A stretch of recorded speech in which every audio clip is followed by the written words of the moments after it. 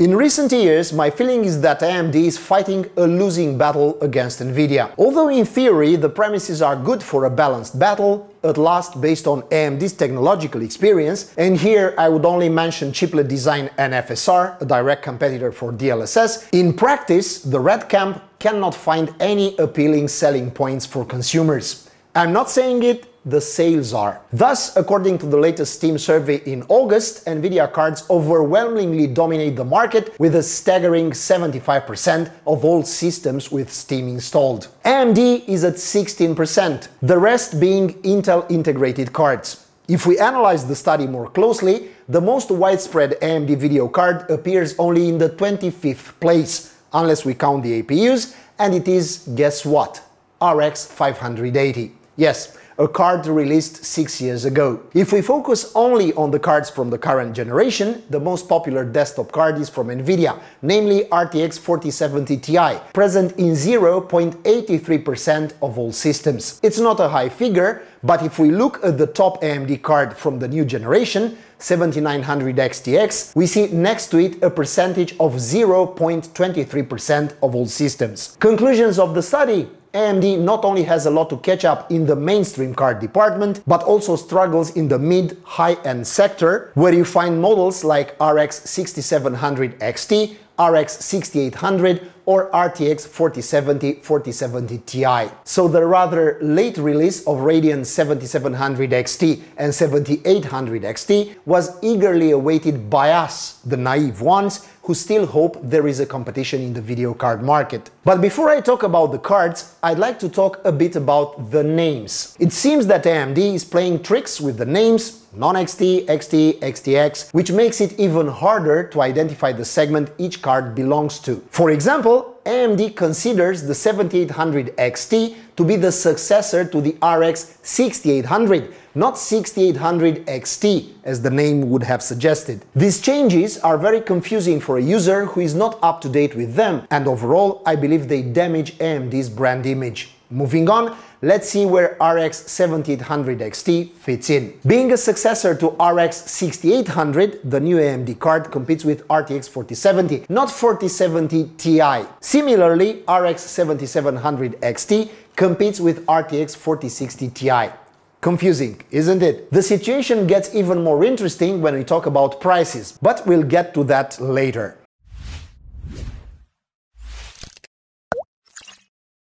Let's take it systematically and start with the architecture. Both Radeon 7700 XT and Radeon RX 7800 XT are based on the same RDNA 3 graphics architecture like the entire RX 7000 series, and exploit the 5nm EUV production node where it really matters, the computing units and other rendering components. The cards use the new Navi 32 core based on chiplet technology, just like Navi 31, which powers the RX 7900 series. The chip design is hybrid, with elements made on 6nm technology and elements on 5nm. AMD chose this approach to maximize the use of its factory on the more advanced 5nm production node. Thus, they identified specific GPU components that benefit most from this newer node. Essentially, all computing components and components that don't benefit as much, such as the Infinity Cache memory and GDDR6 memory controllers. These are made in the form of memory cache cores, MCDs, on the older 6nm mode. On Navi 32, we have 4 such cores, compared to 6 on Navi 31, each with a 16MB segment of the 64MB Infinity Cache and a 64-bit GDDR6 memory interface. Let's take a closer look at the entire 7000 series, or at least what has been released from it so far. This is a very interesting approach when looking at the differences between 7700 XT and 7800 XT. RX 7800 XT uses the entire Navi 32 processor, has 4 MCDs, meaning memory cache cores, while RX 7700 XT deactivates 6 computation units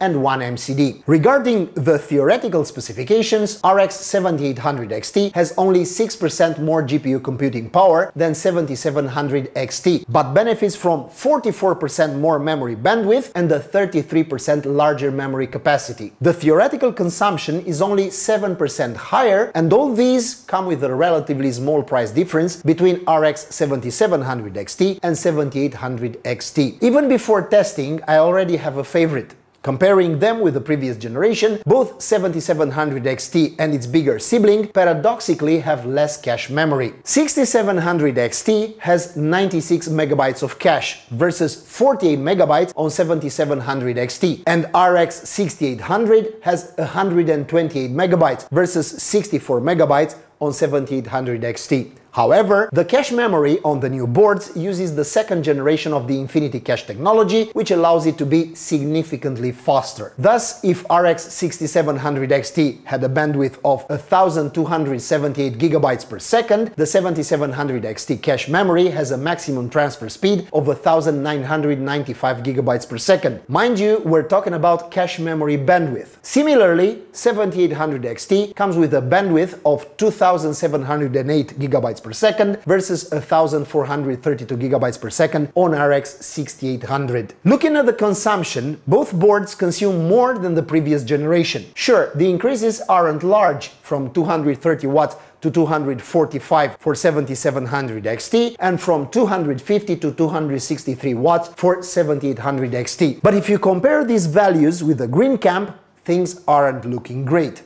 But enough with the hardware, let's see what the new boards boast about on the software side. During the launch event for these cards, AMD unveiled finally the long-awaited Fidelity FX Super Resolution 3 and Fluid Motion frames. FSR 3 is intended to be a technological rival to NVIDIA's DLSS 3 with frame generation. The premise of both technologies is the same: to practically double the frame rate by generating intermediate frames without going through the entire graphic rendering process. The difference between FMF and frame generation is that while NVIDIA uses a hardware component called an optical flow accelerator and the GPU's artificial intelligence to generate an intermediate frame without involving the entire graphic rendering process, FMF uses part of the graphic rendering process to approximate the interpolated frames. As with frame generation, FSR 3 FMF adds a slight latency. NVIDIA counteracts this drawback with reflex, while AMD uses Radeon Anti-Lag Plus. A major advantage of FMF over frame generation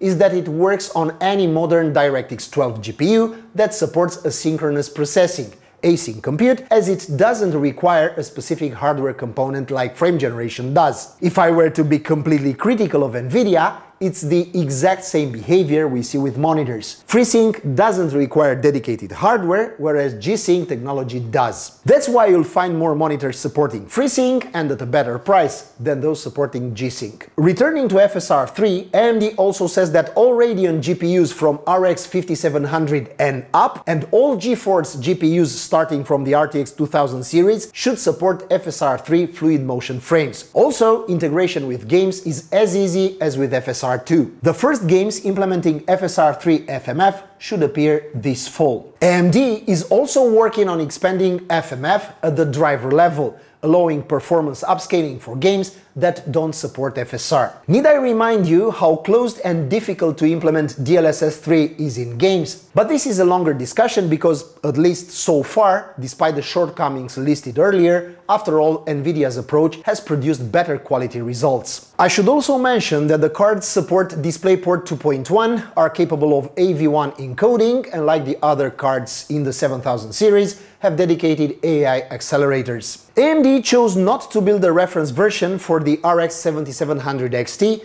only for the RX 7800 XT. We still received third-party versions for both, specifically the Sapphire Pulse RX 7700 XT and the Gigabyte RX 7800 XT Gaming OC. These are implementations already available on the market, not unidentified objects. Let's take them one by one, starting with my favorite, the 7800 XT. Gigabyte's Gaming OC version has always been their mid-range, between the WindForce or Eagle versions and the Aorus versions. Thus, we benefit from a substantial radiator, supported by 3 fans, a touch of RGB, specifically the Gigabyte logo, and 4 outputs, 2 HDMI and 2 display ports. Both cards occupy 3 slots, as we've become accustomed to with recent mid-range and higher models. I'm somewhat relieved not to have received a reference version, and I say this from a cooling perspective. Gigabyte's RX 7800 XT measures 302mm in length, 130mm in width, and is 56mm thick, compared to the reference version's dimensions of 267mm in length, 110mm in width and 50mm in thickness. Furthermore, the reference version only has 2 fans. Back to Gigabyte, the backplate is metallic and has thermal pads that make contact with the board. As usual with Gigabyte cards, there are screw holes at the end of the card for anti-sag bracket mounting, but unfortunately the bracket is not included in the package. Moving on to its smaller sibling, Sapphire's Pulse version is somewhat entry-level within the manufacturer's range, so you shouldn't expect the best cooling system or any extravagances. However, I find the design quite appealing. The card is dual fan, measuring 280 by 129 by 53mm with a reasonably large radiator. The metal backplate also aids in cooling, and the card's size makes it suitable for smaller cases. For those with older power supplies, I'm pleased to report that AMD hasn't reinvented the wheel regarding connectors. Both cards come with 2x8 pin connectors, the traditional connectors that were available back during the RX 580's time. Overall, I think these are successful implementations, at least from a design perspective. There's not much more to say here. Thermal and acoustic performance are what matter in the end, and I will evaluate those shortly. Let's get now to the more interesting part, the tests. I'll start with the synthetic tests for those wanting to position these new cards in a hierarchy. I ran 2 programs, 3D Mark and Blender, to see, at least theoretically, how the RX 7800 XT fares in gaming and productivity tasks. In gaming, the RX 7800 XT produced intriguing scores, in most cases higher than those obtained by its main competitor, the RTX 4070. However, in Blender, its scores fell significantly short of both the RTX 4070 and its own bigger sibling, the RX 7900 XT. I've included both direct competition and the RX 6800 in the results table to give you an idea of the RX 7800 XT's performance. Tests were conducted on an AM5 system with a Ryzen 9 7950X and 32GB of RAM at 6000 MHz. The synthetic test results were confirmed in gaming, where the RX 7800 XT has a comfortable lead over both the RTX 4070 and the RX 6800. I tested the card in 4 games with maxed out settings at 2 resolutions, 1440p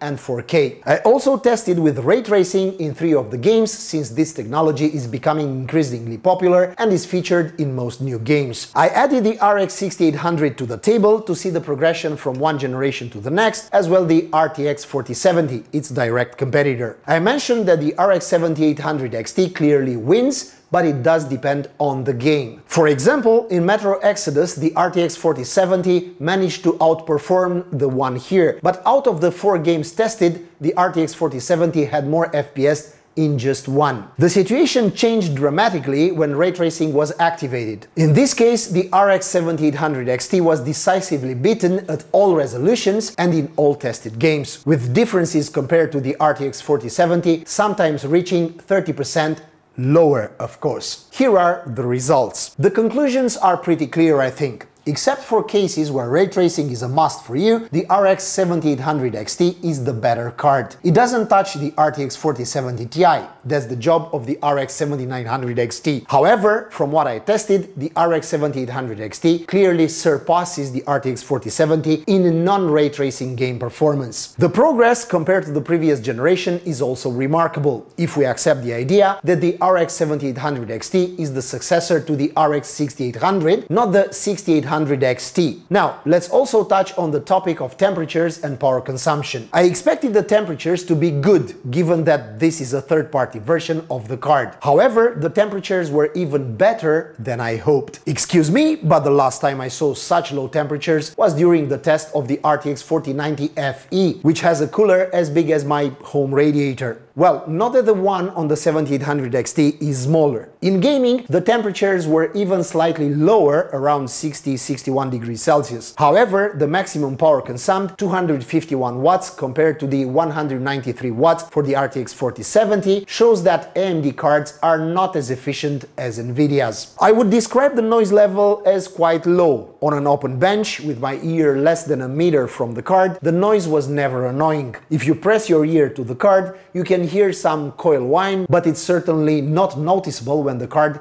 is inside a case. I also tested the Sapphire Pulse RX 7700 XT a bit, because I wouldn't leave you hanging. For this one, I included two relevant cards for comparison: RTX 4060 Ti 8GB and RX 6700 XT. Here are the results in synthetic tests. Good heavens, what a shame it brings to the RTX 4060 Ti. In fact, the 7700 XT even comes dangerously close to the RTX 4070, surpassing it in some situations where rasterization is the primary factor. In Port Royal, a modern test that also uses ray tracing, the RX 7700 XT isn't as cheeky, but still surpasses the RTX 4060 Ti with a 10% lead.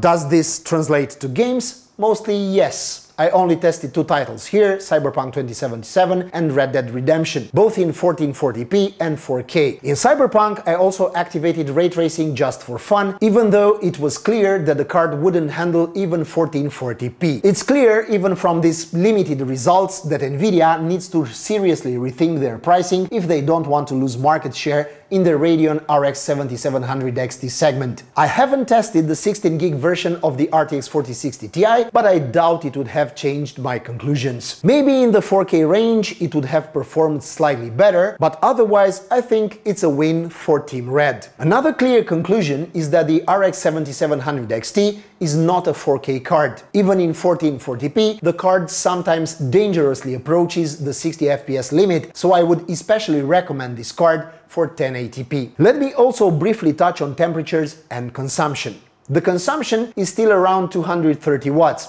and it's still quite far from what Nvidia achieves. Even compared to the RTX 4070, the card consumes more, which, well, I expected. Nvidia is undoubtedly the efficiency champion. However, the temperatures are quite good. The Sapphire Pulse RX 7700 XT is more or less in the same temperature range as the Gigabyte RX 7800 XT Gaming OC. And that's good news, considering that the cooling is smaller and it's a dual fan solution. In conclusion, the Radeon RX 7700 XT, although inferior in FPS price ratio to the RX 7800 XT, is still a good proposition compared to the 4060 Ti, especially for rasterized games. And the RX 7800 XT represents a similar offering in the mid-range segment. And in addition to its good performance relative to its price, the card puts pressure on Team Green, especially on the RTX 4070. This means that we might see some price adjustments from Nvidia in the upcoming period, if they still care a bit about competition. Without being revolutionary, the launch of the 7700 XT and the 7800 XT cards is a timid step in the right direction, that of offering users more performant products at reasonable prices. And now, you tell me in the comments section, how do you find the new graphics cards from AMD? And last but not least, if you were to choose with your own money, would you go for these models or for the equivalent ones from Nvidia? And why? Subscribe to Techniqualities and take care.